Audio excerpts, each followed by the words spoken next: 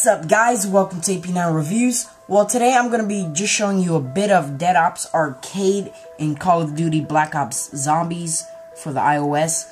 And it comes with 50 levels, so let's just start it up. So this is pretty much just an arcade version of Call of Duty. You might be familiar with it if you played Black Ops 4. And you move around with the left joystick, your score is up here in your multiplier. And then you shoot with the right. And then there's some boosts over here, such as this one helps you go faster. And then this one drops the atomic bomb, killing everything out.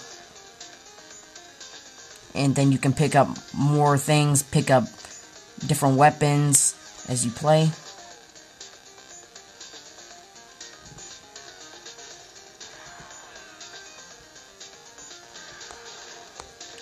Alright, well that's pretty much it. There's not much else. As you move on, you can go to just different areas and stuff. And I like it. It's actually pretty fun. It's a nice little twist. And it's done very well on the iOS version of it.